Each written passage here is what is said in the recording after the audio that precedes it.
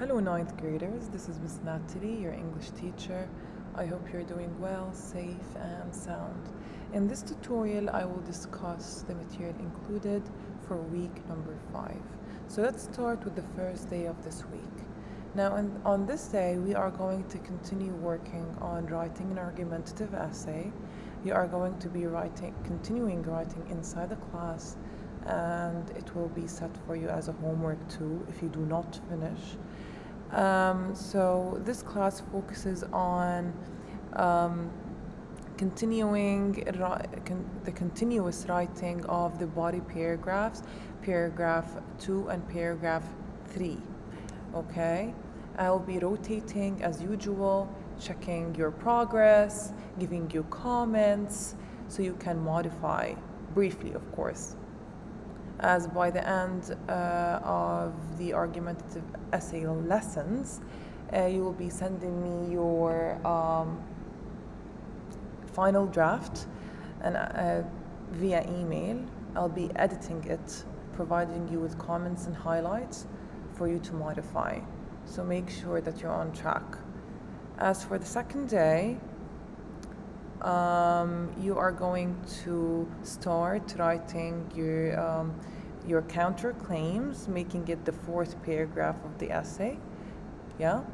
On this page, you are going to find. Let me show you here.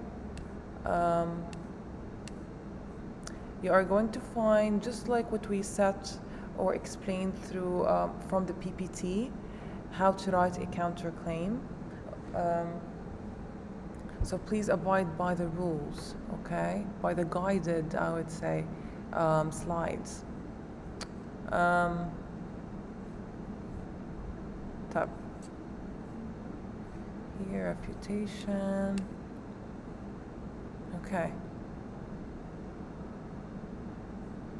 Now, as for the last paragraph, which is the conclusion or the wrap-up, so you are going to also work in class. We are going to explain through the PPT what is a conclusion and what to include in it and so on. And you are going to start writing it. After you write your conclusions, you are going to share your points or share, I would say, parts of your essay with your peers, with your peers, right? In pairs. Okay. As for the 4th day of this week, you are going to sit for quiz number 1, literature, media, radio, broadcast. I sent you an email explaining to you that you have a quiz on this day, what material you need to focus on, what resources you need to go back to and go through. We are after the quiz, because it's going to take us 12 to 15 minutes, we are going to continue with our class.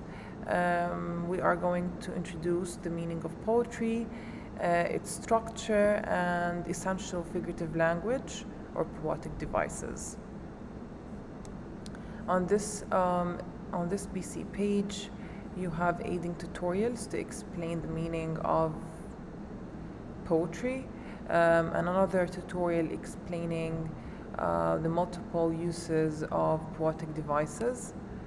And here, in the further practice, you have articles that will help you explain each poetic device and some practice questions that you need to answer.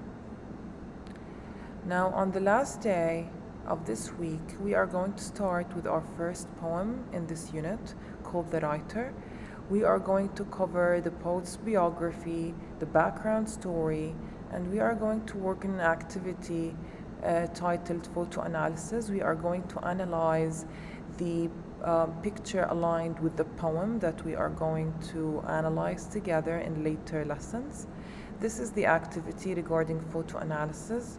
We have specific questions that you need to answer. I will be giving you time. You're going to work individually and reflect your own perspectives regarding the photo.